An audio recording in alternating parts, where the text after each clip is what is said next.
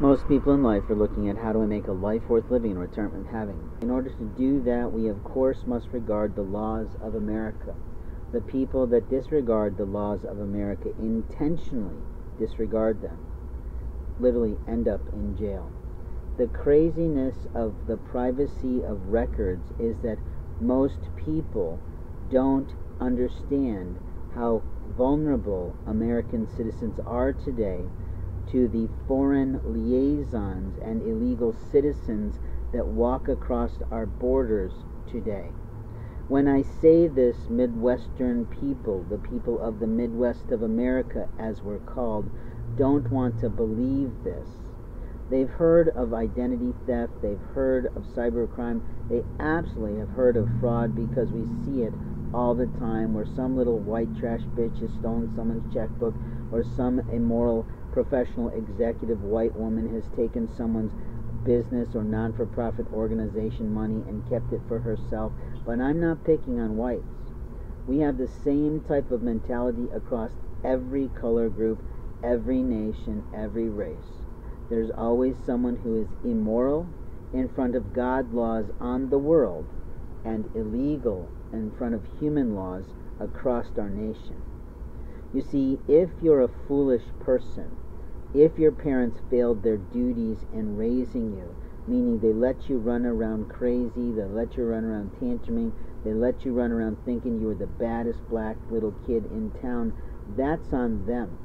But at some point about the age of 12 or 13, you start to recognize that you are fully responsible for your choices in life. Because that's about the time that juvie and juvenile detention kicks in. But most Americans like me who were raised in good households that were still a little dysfunctional, absolutely, by all the rules of Bradshaw and other people who talk on TV about their authored work, know how to pull themselves out of those abuses, psychological, emotional, physical, and whatnot, and literally regard human life around them. We decide on the live and let live principles, much like you hear in James Bond films. We recognize that human beings have the right to choose how they present themselves in the world, whether they're an old fat grandmother pushing a walker and yelling at a child saying, "I don't know, why don't you ask him?" Or whether you're a black mother shouting at a 2-year-old child who doesn't really understand what you're asking them to do because you've been so lazy you haven't picked up a parenting book to decide how to raise a child ethically, honestly, and morally so that they won't be an abuser of you when they're physically old enough to do it to you. Whether that be a financial abuser always scoffing and skimming off you and out of your wallets, or whether that will be a thief in the community, or whether that will be a physical assault assailant because you keep smacking them without cause. Now, I can talk about simple examples that I see almost every day of how people shift their behavior to interact with their own race and their own level of educational, or what we call socioeconomic demographic, every day. How you talk to a person of intelligence and affluence and influence is sometimes different than how you talk to someone who's undereducated, abuses the English language, doesn't use correct grammar in the conversation, and clearly doesn't care about their life based on how they dress in childish pajamas all day.